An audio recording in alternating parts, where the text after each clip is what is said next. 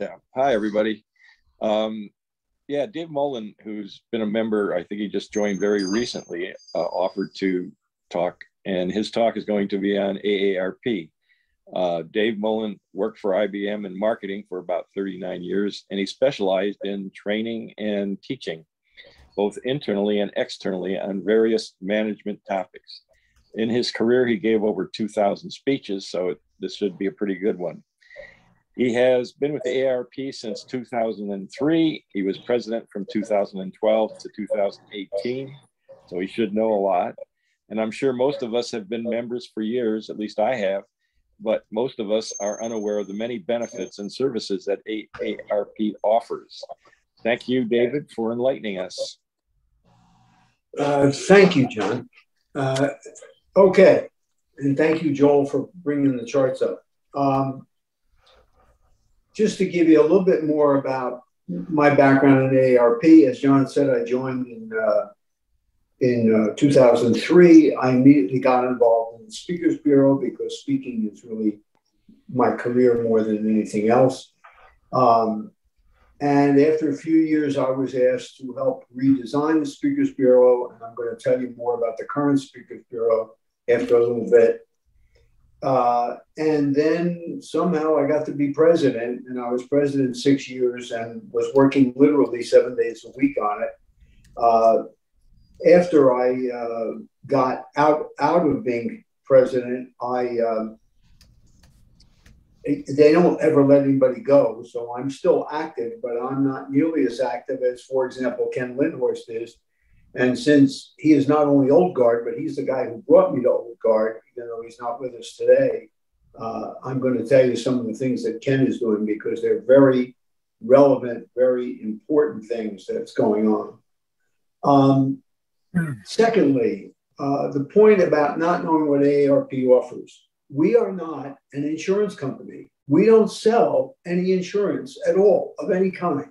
There seems to be confusion about that, and I've gotten myself into some interesting spots, like when a woman called up and asked me to come to one of the active adult communities in Monroe, and she was going to have a Blue Cross person there, and we were going to compete and talk about our insurance. And I tried to explain to her that I don't sell insurance, but I didn't get too far, so I just didn't go. So I'm going to tell you what AARP really is, what AARP does, why we do it, and how everybody benefits from what we do. The question came up during the preparation for this about questions. Ask questions whenever you like. I've been at this a long time. Don't worry. Ask me during the presentation. Ask me at the end. I don't care. Okay. Let's skip, Joel, let's skip the second chart and go to the third chart. Okay, thank you. The basics of AARP. We are really independent. This is a really important point. We are nonprofit, that should be obvious, and we're membership-based, and that should be obvious. But the nonpartisan, when I first joined AARP, I was very surprised by that because we're all conditioned by the media to think that everything on earth is partisan. And I couldn't understand why AARP is partisan. And the reason is that it gives you a lot of power. It's amazing to me how well it works. We will work with any politician on any side who will support our objectives. That's how we do it. And the politicians are very appreciative and they're very willing to work with us. Okay, we're over 50 years old, and people 50 and over are our priority. Let's talk about this thing about membership. And this is I had a lot of experience with this point. We have 38 million members and more than 1,300 chapters in the country, 1.2 million members in New Jersey, and 40 chapters in New Jersey. It's a lot of people. We do a lot of working with other organizations to achieve our goals. And I have to tell you, when we are working with the other nonprofits, and there are many in New Jersey we've worked with, we are pretty much the elephant in the room because we're really the biggest. We can talk about why, but the fact is we are the biggest and everybody treats us that way. Okay, let's go to the next chart. The mission, I don't think there's anything surprising there. Driving social change, driving social change. And we do that organizationally, we do it legally. It says advocating. There is a word in English for advocating. The word is lobbying. And we will talk about lobbying as we go along. We have a lot of parts to AARP. An organization that big has a lot of parts. In addition to AARP proper, the main organization, there is an organization called the AARP Foundation, which is a charitable organization that raises funds and helps the poor. There is Legal Counsel for the Elderly, which sees to the legal rights of seniors in Washington. And there's AARP Services, and I'll talk more about that later. And that's the part of AARP that works with vendors who sell products with our name on them. And that's why people think we sell insurance. If you watch those ads on TV, you will notice that health insurance is sold by United Healthcare, not by AARP. We'll talk about that as we go along. Okay, next chart. Okay. We have a significant part of our effort is done by volunteers. By the way, it is not all done by volunteers, and I'll talk more about that later. But you should know that I don't know the number of staff. I think I remember a number like 2,000, but I'm not sure about that. It's a very large national staff. There is a state office in every state in the union, plus Washington and Puerto Rico and the Virgin Islands, I think it is. So there are 53 state offices. Each one of them has a paid staff and has volunteers. The volunteers are guided by the national organization, but are independent in the chapters. And they do social or civic things. You go around New Jersey, for example, you'll see a lot of senior centers, and AARP chapter, the local chapter, will be very active in them, doing charitable drives like coat drives or food drives. And in addition, of course, it's very social. We also have these volunteer community teams who go out and provide services guided by the state office. Things like special events, information forums, those kinds of things are part of what we do. Let's go to the next chart and I'll tell you a little bit more. I mentioned civic and social activities. We are trying to foster well-being and combat social isolation. Notice that right block there. Social isolation is associated with $6.7 billion in additional Medicare spending. Social isolation is a tremendous problem with tremendous health ramifications. By the way, speaking of that, I don't want to get off topic, but I do want to tell you under the heading of social isolation that my wife and I live at Lantern Hill that works real hard on that subject too. The volunteer community teams, we have them in Middlesex, in Bergen, and Hudson. They do things like yoga classes, Zumba classes, virtual cooking classes, fraud workshops. And I'm going to talk quite a bit more about fraud. It's a very important topic and very important in AARP. Let's see if I want to do a little more over here. I should say to you about my being a volunteer and Ken being a volunteer. That's where Ken and I met. And we have been friends since then. So we've been friends for 18 years. And you don't stay in an organization for 18 years if you're not getting something out of it. It's a wonderful organization to work for. Okay, let's go to the next. Oh, before we go to the next chart, wait. A new organization, besides the chapters and besides the volunteer community teams, is the Congressional Volunteer Corps, and Ken heads that one. Ken is actually much more active than I am right now. The Congressional Volunteer Corps is about 35 volunteers who are organized by congressional district. and whose job it is to work with that congressional office, with the staff and with the congressperson, working on building relationships, working on advocacy, or as I said before in English, called lobbying, and on issues. And I will tell you quite a bit more about some very specific issues as we go along. But Ken does that, and it's very, very impressive organization. Next chart, Joel, please.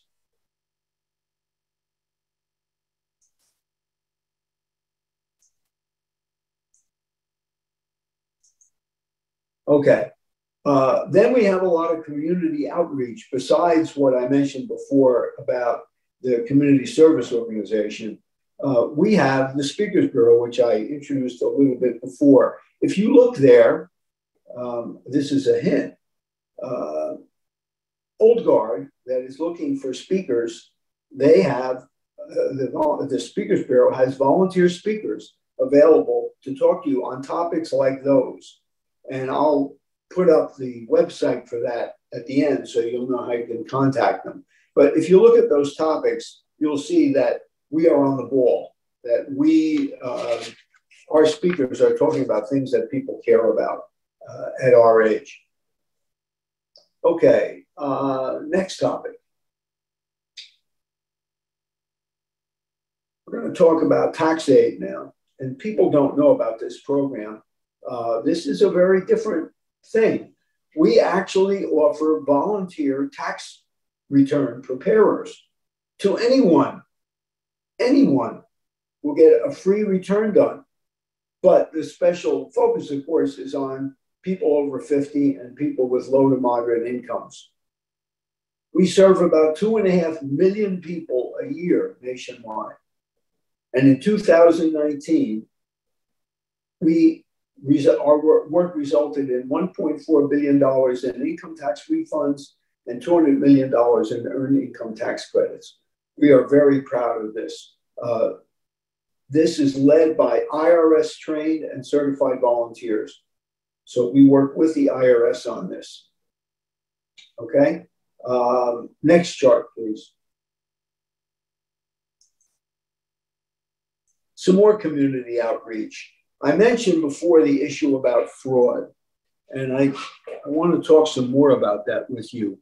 Fraud is a ferocious problem. I bet everybody knows that. And I have to tell you my own experience in the last couple of days. In the last couple of days, I was preparing for this morning, so I was going over this material. I have worked in the area of fraud for AARP, and I was reminded of what I had done. I saw a document that was helping me, and yet last night I got caught.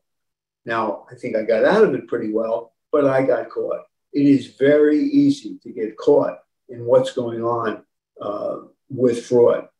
And the Fraud Watch Network, you'll notice there is the website if you're looking for information on it.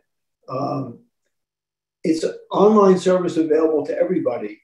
One of the things about AARP is we don't do a lot of meeting fees or entrance fees or anything like that. Everything is open to members and non-members.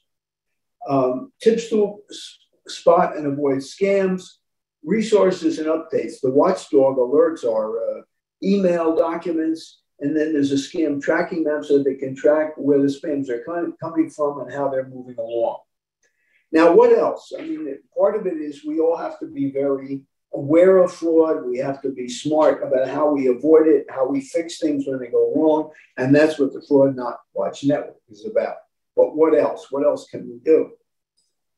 The New Jersey Identity Theft Prevention Act, and that happened when I was president, so I worked on it. You may know this. If a thief gets your social security number, the thief can go to a car dealer and say, I'd like a car, and I'd like it on credit. And here's my social security number, and the car dealer goes in to the credit reporting agencies and finds out your credit is good. And lo and behold, you have bestowed on the thief a brand new car. That's what was happening.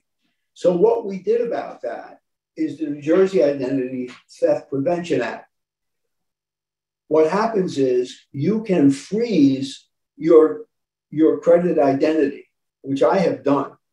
You tell the 3 credit reporting agencies, there are only 3 in the country, you tell them that you do not want anybody to be able to see your reports.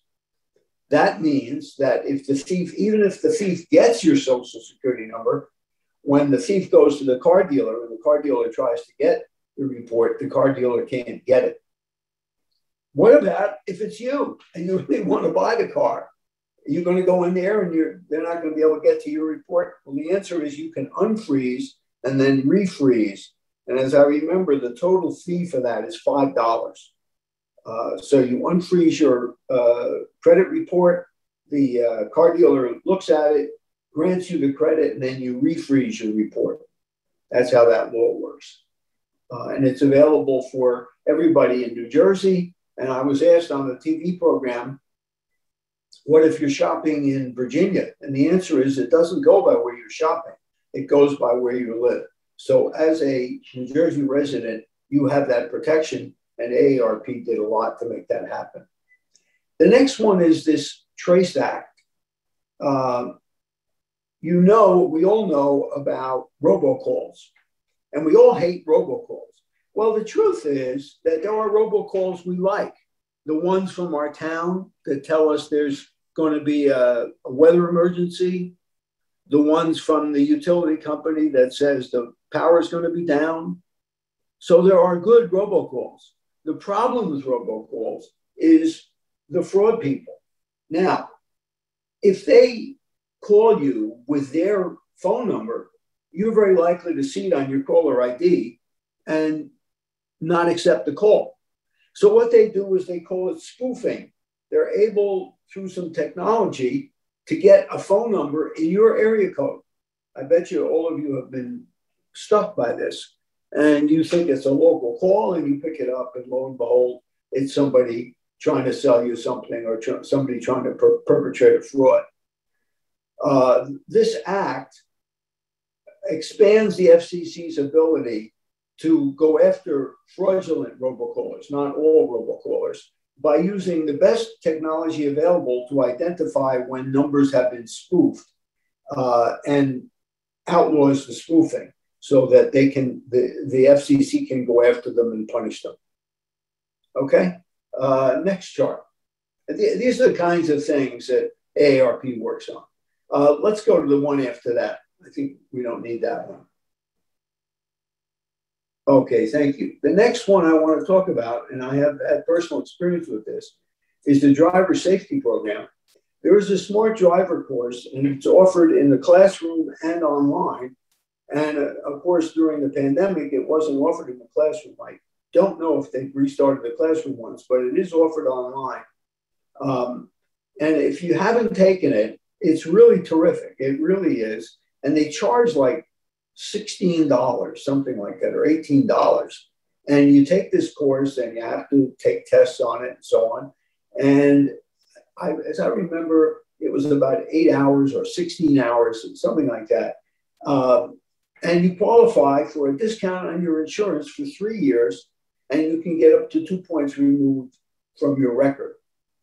As a result, we don't just get old people, we get young people, as you might imagine, who take the course. My wife and I took it. We got insurance reductions. Works great. And you really learn things that are really helpful. Then we talk about CarFit. And CarFit is a free program where a member of a specially trained team does a comprehensive 12-point check on how you fit in your car. Can you see over the hood? Is the headrest in the right position? Are the mirrors in the right position? It's a really good program that you can get. Just go on the web and you can get access to that program. The last one is a painful one. We need to talk. This is a seminar that helps you recognize when a loved one needs to stop driving and helps you deal with that loved one about that. It's a very painful, difficult subject, as you might imagine, one that's very important to us. So we want to make people better drivers, and then there's an appropriate time for the driving to stop. And this seminar will help you with that. Any questions so far? I am either the fount of clarity or the fount of boring. I don't know which one. You guys will tell me later. Okay. David? Yeah. Mitch Erickson here. I'm just curious, back a couple of slides, you had something about lobbying for different things, and you cited the example of the FCC defending against robocallers. Yeah. Now, I'm all for that. But hypothetically, let's say I wasn't particularly keen on that one for whatever reason. Who gets to decide which policies you guys, we all, since I'm a member, and do I get a vote? Okay, that's an interesting question. You don't really get a vote. What happens is that the state staff decides on a program of lobbying for the year at the beginning of the year, and the national does the same thing. There is a lot of member input into all that. There's a lot of member input because they talk a lot with the volunteers about it, but they don't go out and do, as I said, we have 1.2 million members in New Jersey. There is not a polling of the 1.2 million members. On the other hand, as you might imagine, we have no trouble hearing from people. You're not going to agree with everything. I didn't as president. In fact, the question is asked when you interview for president, what do you do if you don't agree with our policies? Because nobody agrees with all of them. In my case, I have not had a policy yet that I disagreed with. What I have disagreed with is some of the advertising. I don't think they do a good job, and advertising is partly my business, but that's my opinion, not necessarily theirs. Okay? Any other questions? Rich Jager.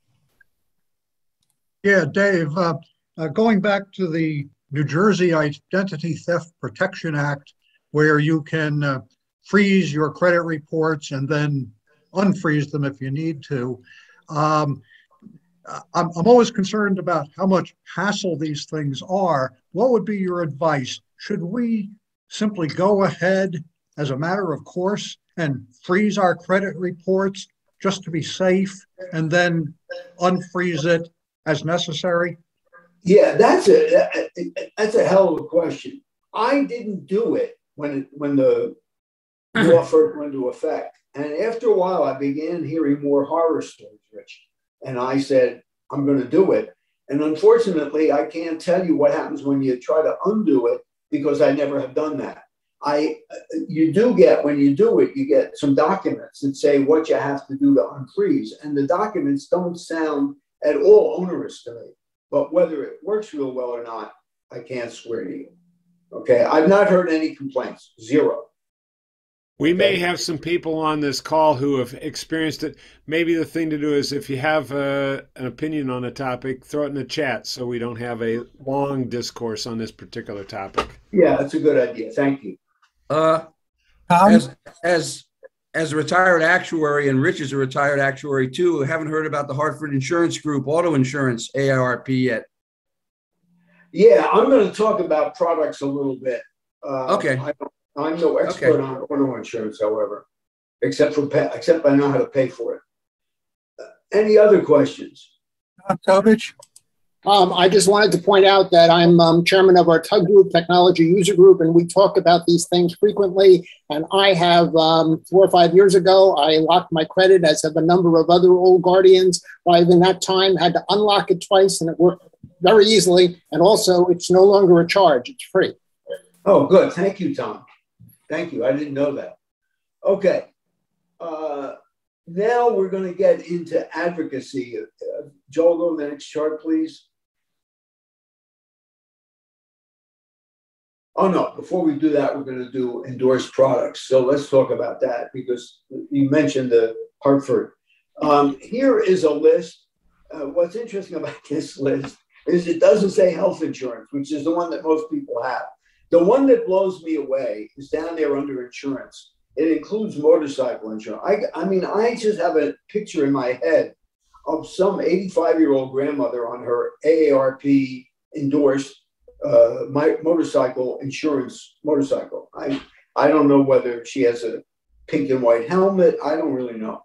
Anyway, the way this works is that there is as I said, there is a part of AARP called AARP Services Inc., which is I believe is an S corp, and works with vendors to endorse the products and does provide supervision. They do get people who call who are not happy with what's happened. In addition to calling the vendor, they'll call AARP.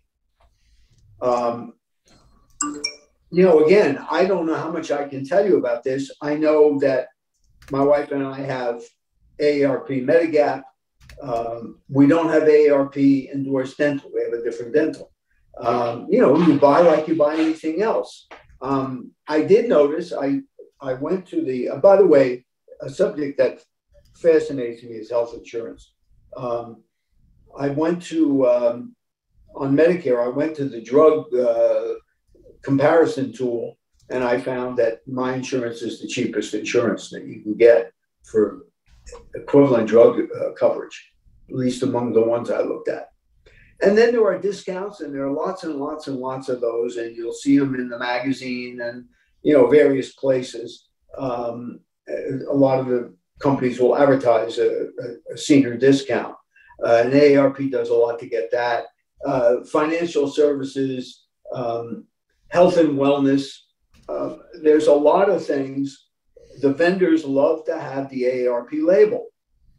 And if you think about it, it really makes a lot of sense because AARP is going to make sure the vendor is giving the customer a square deal. So when you see that AARP label, it stands for something. It isn't just doling out the name and collecting checks. Okay. All right. Any questions about that? Somebody wanted to talk about the Hartford car insurance. Okay. Let's talk now about advocacy. Next chart, Joel.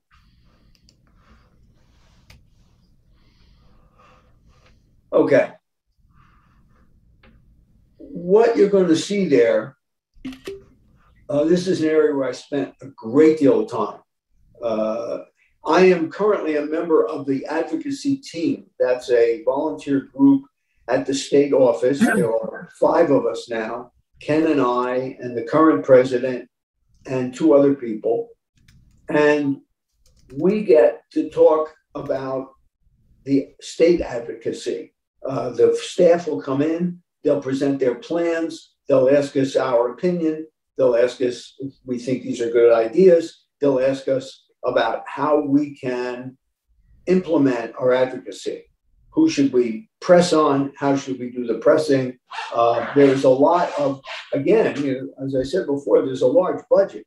So you will see ads in the Ledger and so on from AARP, in the Times, advocating for things, trying to pressure politicians. Let me tell you one of our favorite techniques, and I just get a bang out of this. One of the things we do is we take volunteers and put these AARP red shirts on them. My red shirt today is not an AARP shirt, it's my own property, I promise. And we put these red shirts on people and we bring them to meetings and intimidate politicians. And that's really what happens. They are intimidated. It's really something to see. And I'll tell you my favorite story about it. You've heard imitation is the sincerest form of flattery. You notice down there, the second bullet is utilities. Again, that's Ken. I keep talking about Ken because he does do a lot. And Ken comes out of AT&T, so he knows a lot more about utilities. Utilities is probably the most technical subject that we deal with. And the utility companies' practices I've gotten an impression of them that they really need somebody to be advocating against them. I don't know how else to say it than that. One time we were going to a meeting. Ken and I, by the way, will frequently testify before Senate committees, before budget committees, and they ask us to go and do that. And it's a lot more effective coming from a volunteer. And I will tell you the general rule, there is nothing like talking to a politician when you're a constituent of that politician. They really listen. So the Congressional Volunteer Corps that I talked about before is organized so that you are talking to your congressman. Anyway, we were in Newark at one of the colleges at this big meeting, and Ken and I were going to testify. And we had, 50 or 60 or whatever people with red shirts on, and the door opened. This was our opponent in this was PSE&G. The door opened, and in came a parade of PSE&G union workers. And they had orange shirts with their logo on them. And I thought, we really have scored something, because now they've created a competing shirt corps. It really works. It's amazing how well it works. We also do a lot of letter writing and email writing and phone calls. And I do quite a bit of that when they ask me for things that I support. And as I said, I've not really hit things that I don't support. Okay. You'll notice at the top, those are national priorities. Affordable prescription drug costs. You are aware that in the current bill that's being debated, that is a big subject, is the Medicare negotiation of prices with the drug companies. AARP is very big on that and is really trying to make that happen, make that stay as part of the bill. As I'm sure you know, there is an effort to remove it from the bill. And I have seen letters, and the letters from the top of AARP do not go to some staff guy. The letters go to Nancy Pelosi. And when AARP writes, the head of our field organization, our advocacy and so on, is Nancy Lamont. And Nancy Lamont's signature on a letter gets some attention. My only comment about the letters is they're kind of long. But other than that, they are extremely impressive. And AARP spends a lot of money on research so that we have a lot of facts at our disposal. Our arguments are very convincing because they're very fact-based. In New Jersey. We have a question from Steve Varley. Sure, go ahead. Okay, thank you, Joel, and thank you, Dave. Dave, as you're well aware, the trustees for the Social Security have forecasted that the trust fund that will support payments to old age and survivors is going to be fully funded only until 2033. What recommendations or what stance does AARP have in terms of filling that problem? Is it increases in Social Security taxes, limiting benefits, or general tax increases? Okay. Thank you, Steve. That's a very good question and a good example of what we do. Number one, that short-term funding problem is not your big problem. I will come to the big problem. It's Medicare. Social Security can be fixed. And I will tell you some of what AARP has done about that. We had a meeting with Senator Menendez, and he said to us, everybody comes in here and wants me to spend money, but nobody tells me where to get the money from. I said, Senator, here's a folder. And in the folder, there were two brochures. One brochure covered Social Security and the other brochure covered Medicare. And both brochures were on the topic of how do you pay for this? The Social Security one is not really that difficult to solve. I'm not saying that we don't have to take action. We do, but it is solvable. We had a meeting here at Lantern Hill on Saturday with Congressman Malinowski, our congressman, and he talked about this issue. So, for example, one of the strategies is to not increase the tax on us, but impose the tax on higher incomes. Currently, you only pay Social Security tax up to $140,000. So that one of the proposals is to reinstate the tax at $400,000. That's one example. There are others. I will tell you, Steve, that I remember a meeting in which they gave us a worksheet, and it had a list of the various actions that you could take to close the Social Security gap.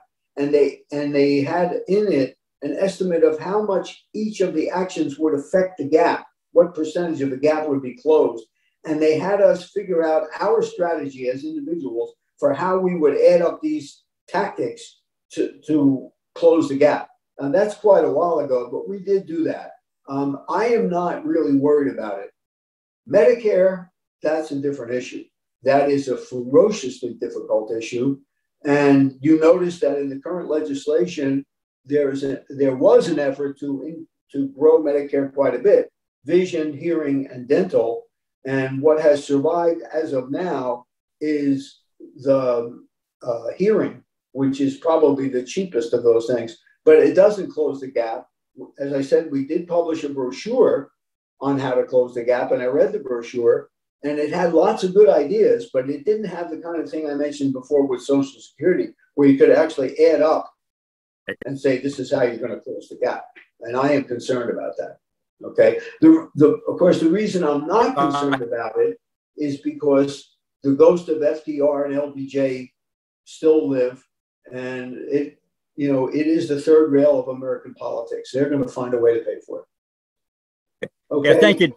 Thank you, Dave. I think you're absolutely right. The issue with Medicare is we are already taxing everyone on all of their income. So we don't have that easy solution that we have with Social Security.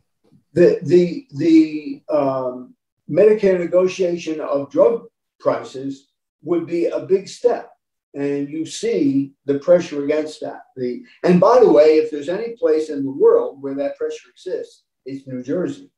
When I worked for IBM in my early days, I was in Cranford, and we had half the pharmaceutical business in the United States in that office. I know the other big state is California. So that's a real push and pull, and it has not been solved. And in case you haven't noticed it, Congress tends to solve things when their back is exactly against the wall, and it's not horrible enough yet. So we have to wait for it to get more horrible. Any other questions? Okay, let's move on. The next one I really am very proud of, because I really did work on this one. The CARE Act. This is the problem about a person is in the hospital and they leave the hospital and they're sent away with a smile and a handshake. And that doesn't work. So we passed a law, we lobbied for a law called the CARE Act, which does three things. The hospital is required to accept the designation of a caregiver chosen by the patient, to notify the caregiver of discharge or transfer, and to train the caregiver on any medical tasks to be performed at home. Okay? That is a tremendously effective law. Yes, it adds a little more paperwork to hospitals, but as you know, you can't barely spot an additional piece of paper to a hospital. But that's a very good example of something that we did in New Jersey, and it's very effective. And it's been done in other states. Okay, let's move on.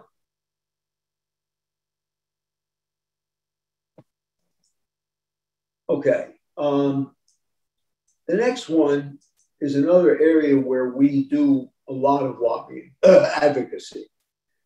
Energy assistance program. We have 3 of them in New Jersey for low-income people. They have income restrictions to them. They will not surprise you. I have a feeling, knowing Old Guard, that we don't have a lot of people who are affected by this, but we do it. And we do also support the supplemental nutrition assistance program. And every time they put it down, they say formerly known as food stamps. And the reason the name was changed was because of the negative aura of the words food stamps. So they keep reminding people of this thing that they don't want to remind people of. I don't exactly understand that, but that's how it works. We have a question from Ron Weinger. Ron, okay, you have to unmute. Yeah, I was going to wait till you finished with the particular slide, but I have noticed over the years, well, I don't know, anybody at this time of year, if you've been watching television, you see all these ads about how you can get money back on your Social Security, how you can get 3,000 different benefits, and depending on your zip code, but none of it explain what's going on, about how that actually works. And AARP, every year when these things come, AARP is noticeably silent about explaining any of this to you. So you have no idea what if these ads are scams or why, because AARP doesn't say anything. And the other thing is, when it comes to long-term care, AARP is very vocal about how much long-term care is going to cost you if you ended up in a nursing home or in a facility. But it has, at least in my memory, actually gone into what it would cost if you had to actually buy insurance for long-term care, and the increasing costs of the insurance and/or benefits that are slowly get eroded away. So it seems to be two items that AARP seems to ignore, at least in their newsletters and all the stuff you get mailed. I never have claimed that they talk about everything they ought to talk about or that they do it effectively. You will notice how many times I have pointed you back to the website. I have found that some of these topics, you go look at the website and you find answers. And I have not looked at the ones you're talking about, but I will tell you one that I had an experience with. Does anybody know what a viatical is?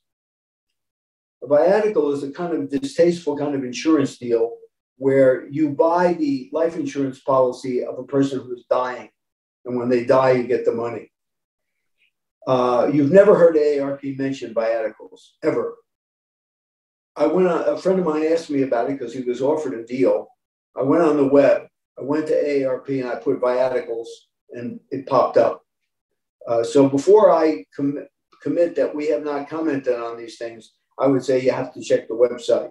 I have been very critical of AARP because I don't think they talk enough about old things. I learned this principle in IBM when I was with IBM. A bureaucracy wants to talk about new things, not old things. And so they tend to feature the new, whereas the old has a lot of value. And I will tell you again, when you want to talk about any issue that affects seniors, the first thing you ought to do is go to that website and search on whatever that topic is. Okay, now let me come back to your point about all those ads on TV, because I am very aware of all this. This is a subject, as I said before, that I care a great deal about. They are not scams in the sense of, I tell you I'm going to cover you and I don't cover you. That's not what they are. What they are is selective information, because they tell you all those benefits, as you said, you are correct. What they don't tell you very much about is that they all involve selected medical networks, okay? In other words, you don't get to go to whatever doctor you want to go to. Now, you can read between the lines, because when you hear an ad for Medigap insurance, they always say you can see any doctor who accepts Medicare, which is why my wife and I are on Medigap. We are not on Medicare Advantage. There is a tremendous growth in Medicare Advantage. I was shocked because the last time I had talked about it, it was about 25% of Medicare recipients were on Medicare Advantage. And I just saw a number the other day, it was 44%. So there's a lot of people doing this. And that tells me, again, I have to go back to that they're getting a pretty good deal, because they can walk away if they want to walk away, and they don't. Okay. I can't, of course, endorse product XYZ for this or whatever, but that's kind of what goes on with Medicare Advantage. They are saving money by selecting the network. You should also know there are rules within Medicare that the network can't be, a doctor for you in Keokuk, Iowa, and that's your doctor. It has to be doctors that are convenient to you, and it has to cover all the specialties. Those are the two rules I know about. Okay. So as I said, if you'd like, Ron, you and I can go to the website together and look at what AARP has to say about those topics. Okay, I'll go. Thank you. I'll check them out on the website first and then see. And send me a note or something, Yeah. Okay. Any other questions? Okay. I really have told you a lot. Next chart, Joel. I really told you a lot. What really gives AARP its power are the members and the volunteers. The reason the politicians read Nancy Lamont's letters is because she has 38 million members. That's why. The reason we can do advertising is we have product revenue from the product licenses as well as membership dues. But there's some other revenue, but those are the two big ones. And that's why we can do the advertising and hire the lobbyists and do what we do in Congress. I will tell you, my days as president were, as I said, I worked very hard, but I will tell you something very rewarding.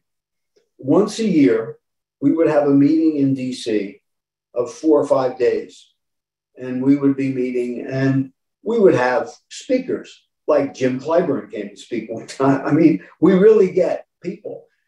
And then the middle day of the week would be lobby day. They would take all of the state people, each one with its state president and the state staff, and they would bus us up to Capitol Hill. And they would have arranged meetings for us with our state's congresspeople. And I did this 5 times. And it's because I am, you're not going to like this, but I'm going to tell you anyway. I am very pro-politician. Having worked with politicians, I am extremely supportive of what they do. I'm sorry for what you read in the paper. I think it's very selective. Anyway, I was floating down the hall of the congressional office buildings. It was just really a wonderful thing to do. Have wonderful stories, ate in the cafeteria, met with the senators, met with the Congress people. And I'll give you one example, as I said, about AARP Clout. One of those years, we went to talk to, we took like 5 or 6 Congress people for the day. And 2 of our Congress people were on the House Armed Services Committee. And the House Armed Services Committee was meeting that day. And there was one of the meeting rooms you see on TV, and the TV cameras were on and all of that. And in both cases, they heard AARP was here to meet with them, and they came out of the meeting. So there was nothing like the clout that AARP has. And it is very effective. It doesn't mean we win everything. It does not mean that. But we win a lot of stuff. And our record, I'm very proud of what we have done to particularly protect Social Security and Medicare. But a lot of these other things too. Okay, let me see. And one more chart. Joel, thank you. There's the website. I've told you about the chapters and the volunteers and the Congressional Volunteer Corps, about community outreach with things like tax aid and driver safety and the New Jersey Speakers Bureau, things that we do to serve the community. The information we provide, and I will say again, look at your website, you'll be amazed at the information. The products and services we endorse, and I'm not selling anything, but I feel very comfortable myself when I buy a product that's endorsed by AARP. And the advocacy, which I think is where the major part of our effort lies. One more chart. I know you think conclusion means conclusion, but this is a bureaucracy, folks. So there's one more chart. This is the post-conclusion. If you want speakers from the Speakers Bureau to talk about some of this stuff, there's the website. Okay. So now I'm done. Does anybody have any other questions? I'll be happy to try to answer. We have a question from Bill Tittle. Go ahead, Bill. Dave, thank you very much for a very interesting presentation. My question is, you're doing a lot of good things, but because you are nonpartisan, there's so many important issues that are, well, too hot to handle, or you can't, that's too bad. Am I missing something here? Yeah, you're missing something, Bill. It's the same thing I was missing before I got into this. The nonpartisan is what enables us to handle the hot issues. I'll give you an example, not to get too much into politics here, but shortly after I became president, no, excuse me, it was later than that, 2016, 2017. I was asked to do a presentation in Maplewood for a civic organization.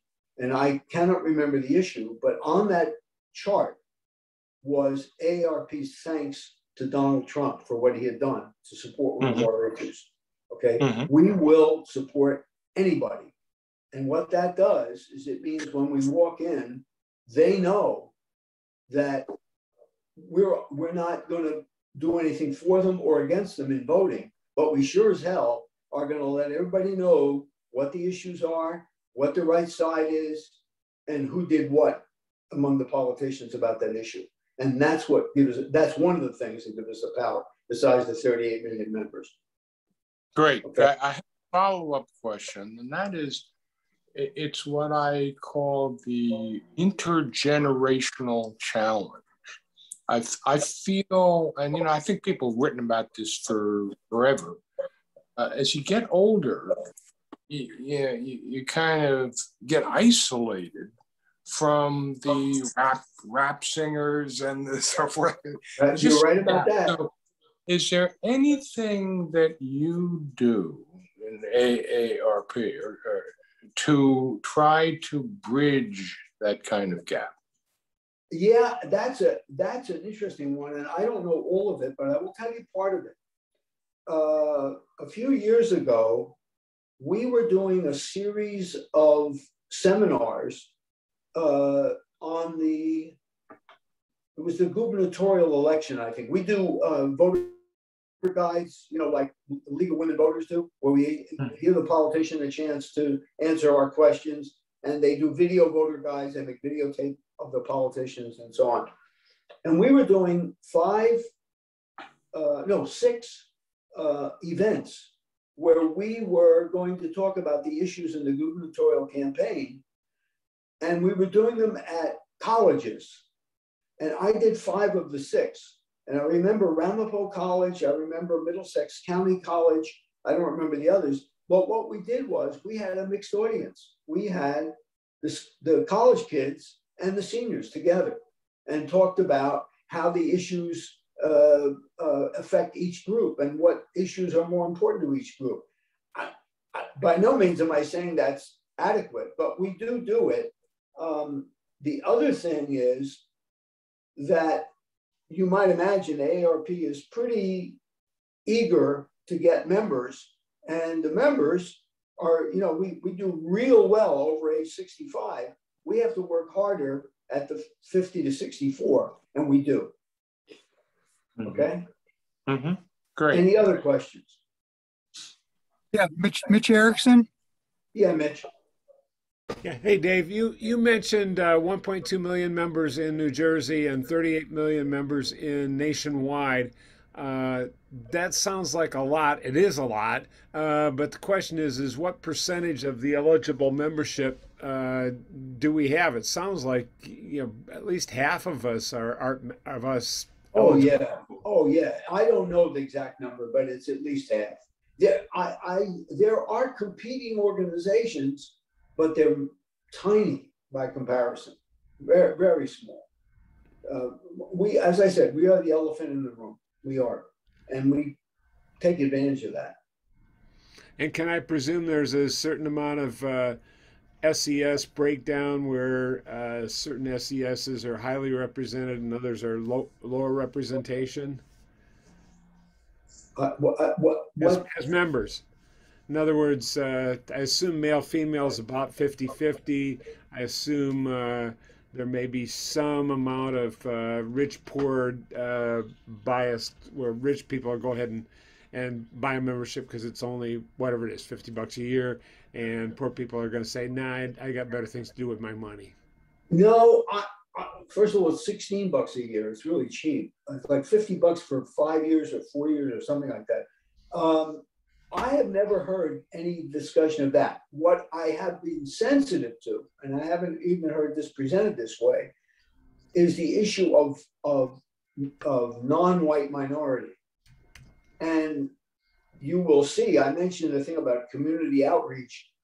A good part of that is to attract, for example, in Middlesex County, you have a tremendous Asian population, and AARP has been working very hard to attract them. We have, now I don't know the numbers, but there are a lot of Black people, Essex County and so on. We have a lot of those people, Hispanic people in Hudson County. I think the Asian one was the latest one they were working on. But they're trying, I always laugh about this. I have never met anybody over 50 who hasn't gotten a recruiting letter. Anybody. I mean, I don't know how they do it. They have the best damn list you ever saw. I mean, my kids are over 50, they get them, and they give me a hard time. They don't want to join and, all of that. No, they work, I don't really know how AARP got to be as successful as it is.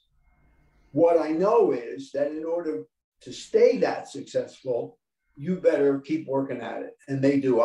We were in Washington and I saw their communications capabilities, and it's really impressive. I will tell you, the other day, my wife and I, in the Lantern Hill mailroom, ran into a copy of the Reader's Digest. I haven't seen one in years. Now, years and years and years ago, when I had hair, the Reader's Digest was the largest circulation magazine in the world. A few years later, bless Mr. Annenberg, TV Guide became the largest circulation magazine in the world. And the last I knew, the largest circulation magazine in the world was the AARP magazine. It tells you about demographics, and it tells you about AARP being successful. Any other questions? Just to follow up, first of all, somebody should do the experiment, and the day they turn 50, they should join AARP and see if they still get all those letters. And secondly, when I get the AARP magazine, it always makes me feel old because there's all these people that I thought were youngsters, Jamie Lee Curtis and whatnot, and go, oh, wow. Anyway, thanks, Dave. You're welcome. Anything else? This is Rich Jager, Dave. I admit that I have not become an AARP member, and my excuse is one of Newton's laws, something about inertia.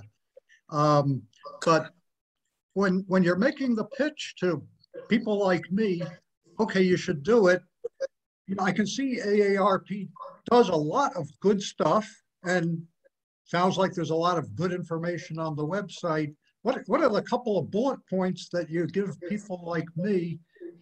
This is why you should join AARP. Oh, Rich, that question, I have toiled with that question for years.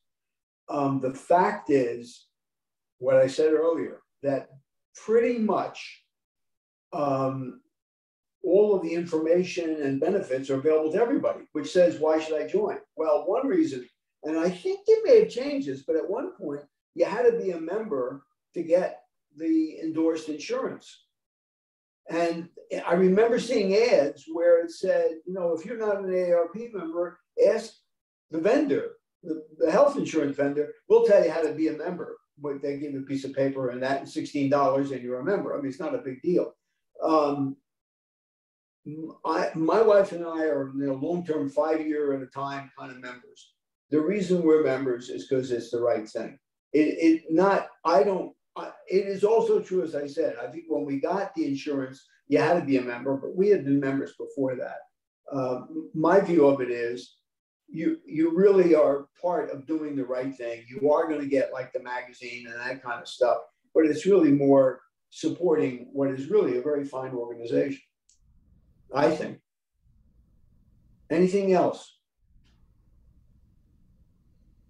Well, I'm very happy to have done this. I enjoy talking with you guys a lot. And I'm done. Everybody have a great Thanksgiving. Tomaszewski? Yeah, okay. David, I'd like to thank you. And we've got, for all the information you gave us. I especially wish I would have known about the Speakers Bureau ahead of time, because I had a little problem finding the speakers for my month. So that was a good tip. And all the services that are offered, even to non-members. I know one time I called about some insurance, and I was expecting to get a plug for their insurance. And no, the woman basically was very honest and very knowledgeable about giving me the information I needed. So anyhow, with that, I'd like to tell you that we have two ways of thanking our member speakers.